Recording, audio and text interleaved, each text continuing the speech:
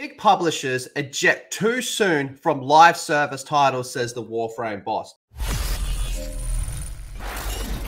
Oh, I wished better things for us. It comes out, it doesn't work, and they throw it away. So what he's saying is a lot of developers abandon their flops before they can become not flops, specifically in regards to live service games.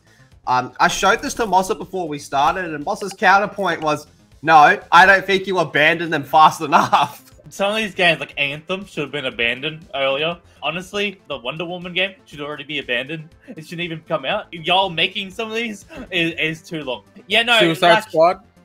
Yeah, abandon that one. That should be Skull and Bones? Skull and Bones, 100%. Realistically, if Ubisoft was so desperate for money, they should have scrapped Skull and Bones 10 years ago. Ah! Ah! Ah! Ah! So, Digital Extreme CEO Steve Sinclair has said that game companies must have more faith in live service projects, even if they struggle at launch. In an interview with VGC, Sinclair lamented the trend of large companies in live service space abandoning titles quickly following launch stumbles. They think the release is make or break. It's not. They have a financial way to be persistent, and they'll never do it, Sinclair said. It comes out, it doesn't work, and they throw it away. First impressions are so important. To this fucking day, there are people that think that EA Battlefront 2 still has all that fucking loot box bullshit because of first impressions of that. First impressions are so very important. For every game like No Man's Sky that does manage to escape that void that they trapped themselves in, you got 100 other ones that just never got away.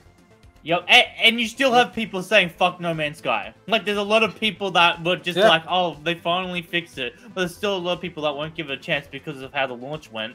And the way this guy's acting, it's like a Destiny bad expansion. The launch is actually so, like, imagine if Destiny, I actually don't know how Destiny 2's launch went, right? Awful. But imagine if it was dog shit, like the actual proper, was it? I thought it was light.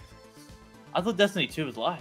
Not until an update. The people in this industry, they act like it's supposed to be like movies or TV where they get like some sort of cult following after like the release of the first season, you know, or it starts picking up in the second or third season where a lot of TV shows actually start finding their legs and using them properly. But with the gaming industry, there's just so many new games that come out. Every 2-3 weeks, there's a new game, and people just, you know, move on. They get their first impression of something, and then they just like, all right, well, it's shit. All right, well, I'll just wait for the next game that's going to be released and check that out. There's such a cycle. There's such a quick cycle for this in the gaming industry. Yeah, I mean, like, some games are able to, like Destiny 2, for example. Now, that was the second game in a now franchise, and it started off fucking terribly. People fucking hated it. People went back to playing Destiny 1 for a while, and they were able to kind of get a cult following, and it's been hit or miss with them ever since, right? So you can. It's just, are you going to be that like one exception? I don't think so. And what are the odds that you're actually going to? Why not try to get this game ready for release and not do this shit where it's like, oh, well, it's not ready, but we're putting it out there, and it's going to be a clusterfuck, and then, but people will stick by us, even though we gave them something that, you know, we under-delivered and over-promised, but they're going to stick with us because reasons. I know it's not live service, but the most recent Star Wars game, not the newer one, the Gingerhead one, where they even came out and said, yeah, we're releasing a broken game. No one stuck with it. That was least talked than the first original, which actually came out actually not broken. And that, you want to know what happened with that? Yeah. Most people said, oh, okay, it's going to be broken. I'm not going to buy it. And they said to themselves, oh, maybe I'll check it out later on down the road. And guess what? They're never going to check it out because other games came out that weren't broken that they could play.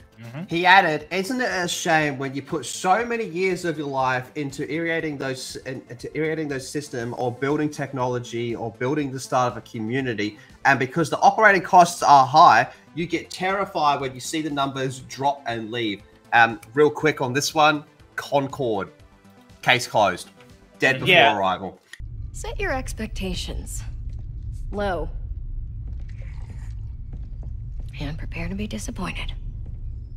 We've seen with amazing releases that I think have massive potential, and I think they eject too soon. Again, I'll go back to Moz's point. A lot of them should have ejected earlier.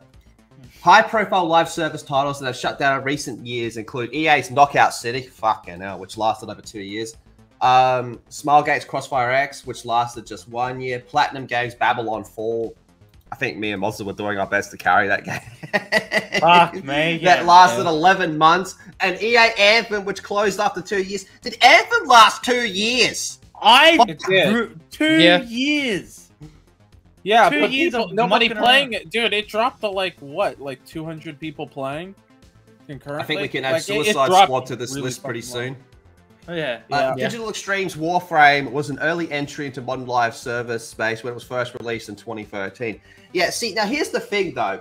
Like, It was good. I think it's well and easy for him to say this because he's got Warframe. He's saying, hey, we managed to fucking survive all this time, and I can't remember the launch of Warframe.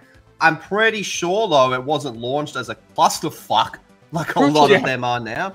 Crucial factor compared to most of the just about all those games that were referenced in the article here. Warframe was free to play, and it still is.